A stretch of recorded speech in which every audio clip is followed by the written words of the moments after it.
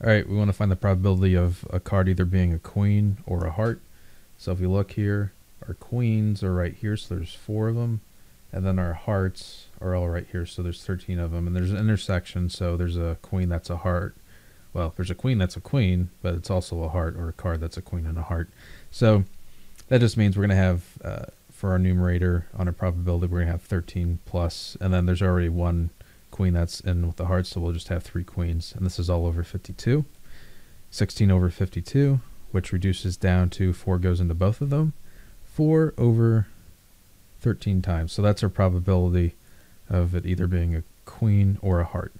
So the odds of the event, that just means winning against losing. So if there's a 4 out of 13 chance, well, 13 minus 4 is 9. So there's a 4 to 9 odds, 4 in your favor.